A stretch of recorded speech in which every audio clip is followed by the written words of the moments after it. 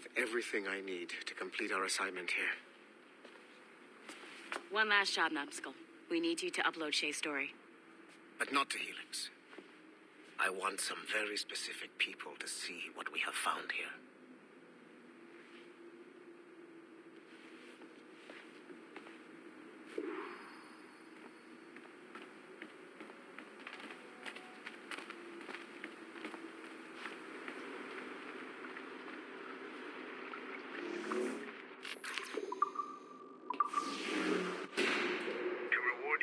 Services to me. I am granting you level 3 security access. From this point on, no doors will be closed to you. In the distant past, the assassins had a noble goal, that of peace. But over the centuries, that goal eroded into a far more dangerous one. Freedom. Shit! There! Just follow those lights and you'll be set. I promise, you won't die if you follow the bright lights. I haven't steered you wrong yet, have I? Follow the lights.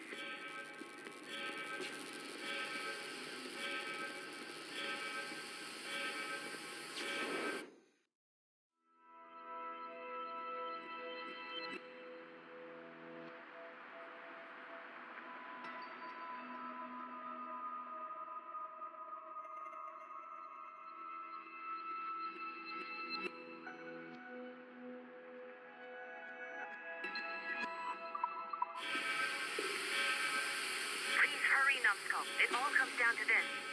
Your communicator should work now. The Assassin Brotherhood still exists today, and they remain dedicated to their foolish cause. I am a Templar Knight. I protect the world from the Assassins. Today, you have helped me to fulfill this role. Please, restore the servers.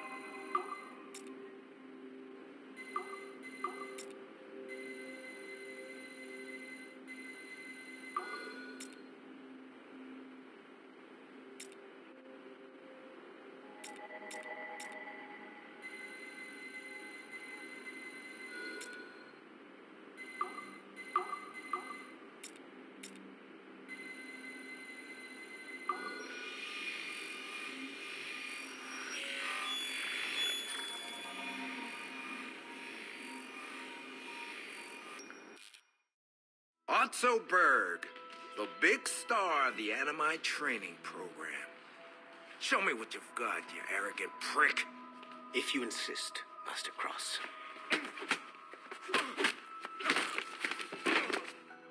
I believe that my training will soon be complete. Wouldn't you agree?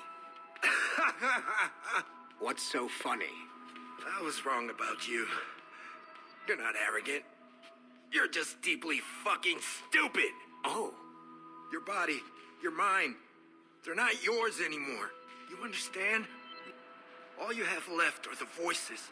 I don't suffer from your condition. My animus sessions were carefully... No! My voices are ghosts. Dead. So they can only ever say the same things over and over and over and over. But the ones in your head will never die. And they own you now. I am the Order's humble servant. You're not even a person anymore. You're a tool. A weapon. A plaything. We're done here.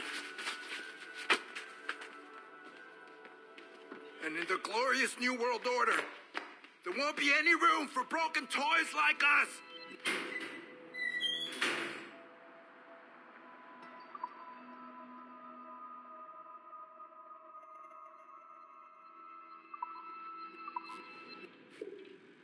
You have exceeded my every expectation. Use that terminal to upload Shay's story to the Assassin Network.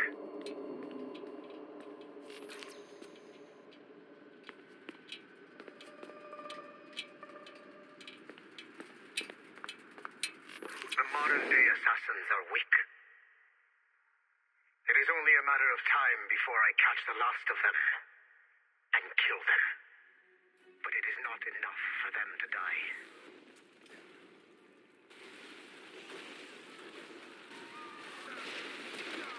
What happened in Haiti happened in Portugal. A great earthquake. Thousands dead thanks to your damned manuscript. Get him out of here. I want them to know how weak they truly are. And I want everyone to see them suffer. So on the day they finally meet me, they will welcome the death I offer them. Shay was right. What would he know? More than me, apparently.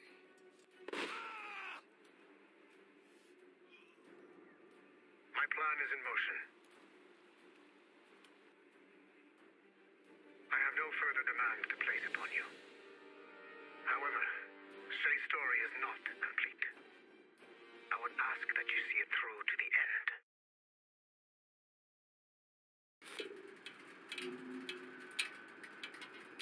I am super impressed, Numbskull. You really came through for us. And yes, I am also a Templar. Have been for years.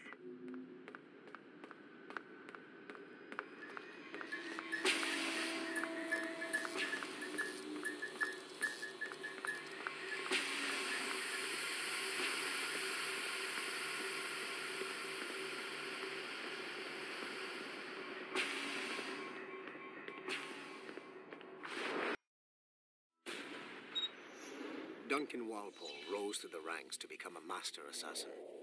But he was restricted by a brotherhood which chose to send him across the ocean to the West Indies, rather than find a way to nurture his potential.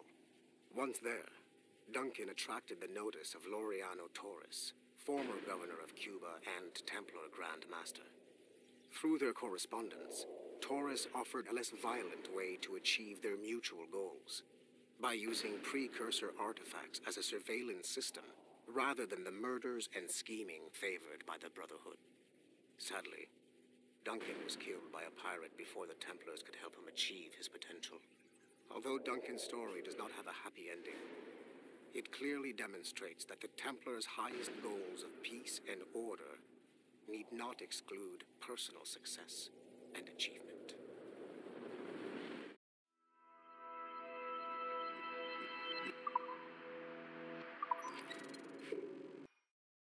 Sean Hastings was a university professor whose hobby was leaking Abstergo secrets. He was hours away from being killed by Abstergo when he was saved by Rebecca Crane, an assassin hacker.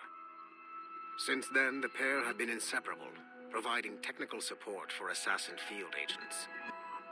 Hastings and Crane infiltrated Abstergo Entertainment Montreal in late 2013, and were responsible for the theft of classified information.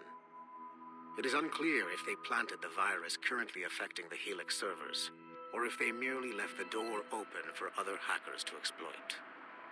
Rebecca Crane's skills are not to be underestimated. She created the Animus 2.0, an assassin version of Warren Vidick's original machine.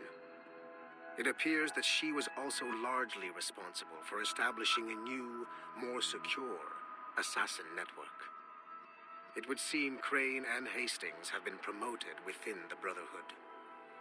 There are rumors that they are now leading some kind of hacker collective known as the Initiates, and attempting to lure them to the assassin side.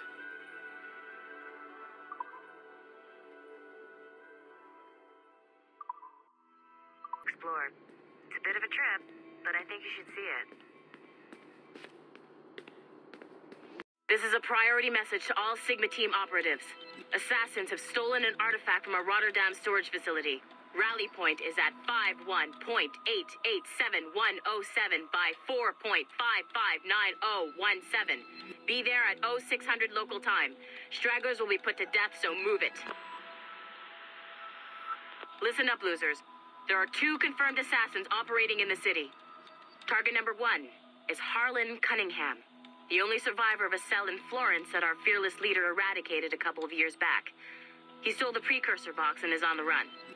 Target number 2 has been identified as Aaron Shute, former MMA champion, and now Cunningham's disciple and lover. How romantic. He's running interference, murdering our Templar agents embedded in Abstergo facilities throughout the city. Sorkin, take Sigma Team and go after Shute. I will take down Cunningham myself and recover the artifact. I don't like the idea of you going alone, boss. I want to deal with him personally. Sigma Team, maintain contact with Violet at all times. You have your orders.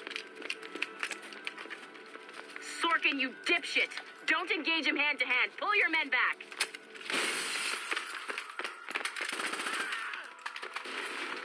Get some! He's got my gun! Sniper 1, do you have a shot? Negative. He's using Sorkin as a shield.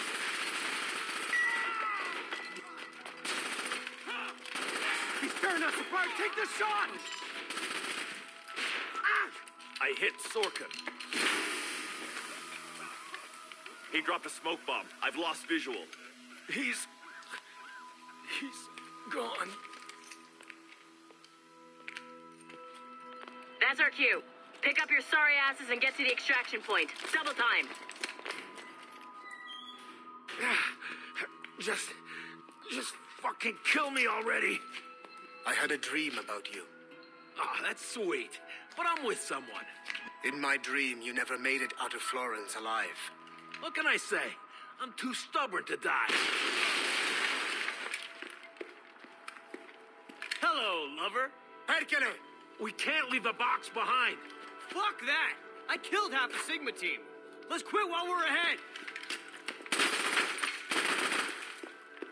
See you in your dreams, Berg. What a shit show. Compile the relevant parts of our audio logs and send them to Letitia, England. Tell her this is exactly why she should be letting us hunt assassins.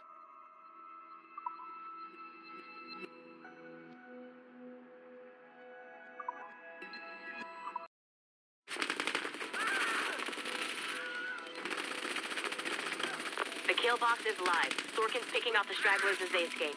Good. Proceed to stage 2. All points, the word is given. Stage 2 is a go. I repeat, stage 2 is a go. Get those doors down. 3, 2. Adriano Maestranzi, I have come for you. What's he holding? Vittoria, ugly assassini. Bomb! Berg! Sigma team? Anyone, do you copy?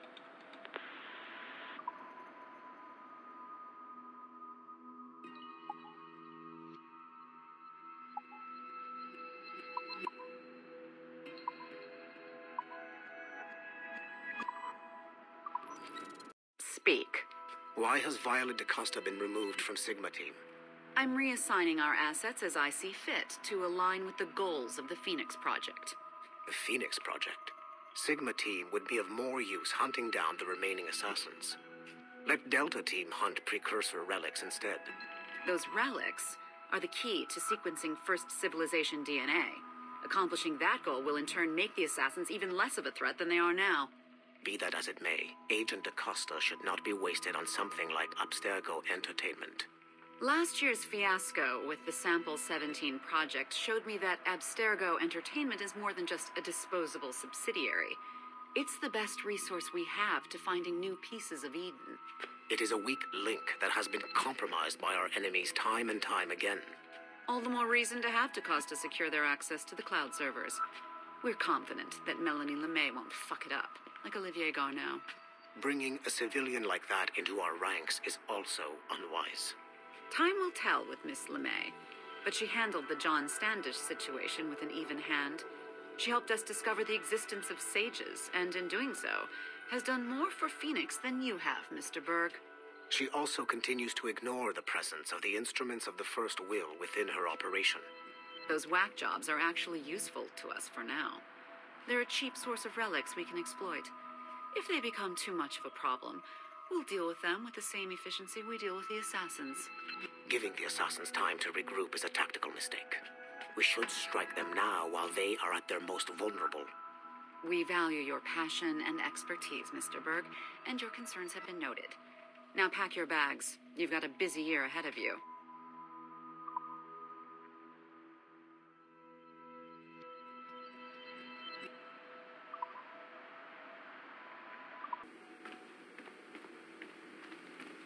Once you go back to finish Shay's story, your life is never going to be the same afterwards. You should finish any outstanding business before entering your animus.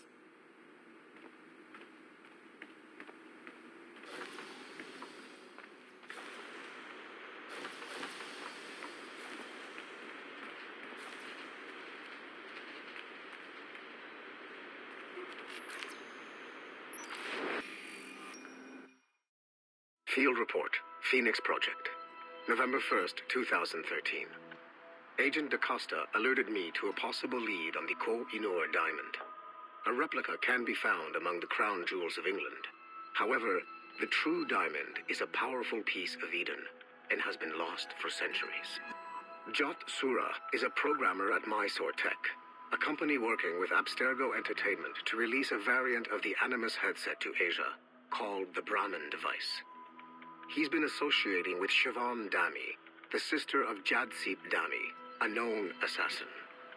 Could the Brotherhood be using the Brahmin device to locate the Koh-i-Noor? Until we have more evidence, I have decided to use a local Abstergo strike force rather than mobilize Sigma Team. Update, November 3rd, 2013. Jat Sura was abducted outside of Dreamland Studios in Mumbai. He was seen being forced into a van by Siobhan and Jadseep Dami. This confirms my suspicions. The assassins must be using Jat Sura's genetic memories to locate the Koh-i-Noor. I have authorized the local Abstergo soldiers to engage and eliminate the assassins, with instructions that the Brahmin device must be kept intact. I am en route to India. Update, November 4th, 2013. I arrived in India too late. Our strike team engaged the assassins in two separate conflicts. The body of Siobhan Dami was found at the first site, but her remains were too badly damaged in an explosion to collect any genetic information. I found the Brahmin device at the second site, but after reviewing the genetic memories recorded within, I am relieved to find that Jat Sura's bloodline was a dead end. The real Koh-i-Noor diamond remains lost to both sides. Jadseep Dami escaped, which means we must monitor this new assassin activity in India closely. I am closing this file and proceeding to my next mission.